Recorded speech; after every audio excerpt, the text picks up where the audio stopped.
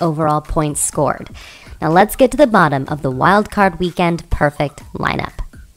The game didn't end the way Washington fans had hoped, but you liked that Kirk Cousins scored you 21.36 FanDuel points. In fact, you loved that.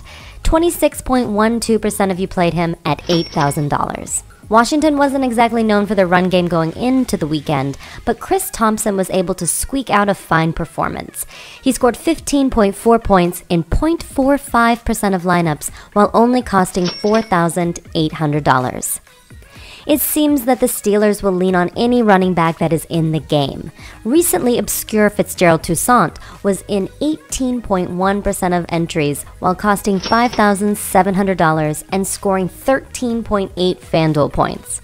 Martavis Bryant led the way with 15.8 points in 12.1% of lineups. He cost you $6,900 in his matchup against Cincinnati. And on the other side of that matchup, A.J. Green mustered up 15.6 FanDuel points. He cost $8,300, and 36.2% of you rostered him.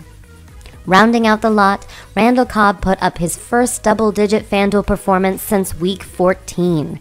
Cobb helped propel the Packers to victory by scoring 13.7 points in 14.4% of rosters while costing $6,500.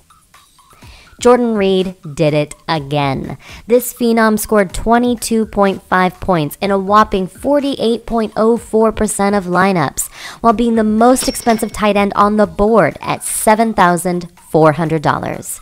Cairo Santos kicked his way to 14 FanDuel points while costing 17.6% of you $4,800. And the Kansas City Chiefs went crazy last weekend. They put up 29 points in 23.57% of lineups with a $5,100 price tag.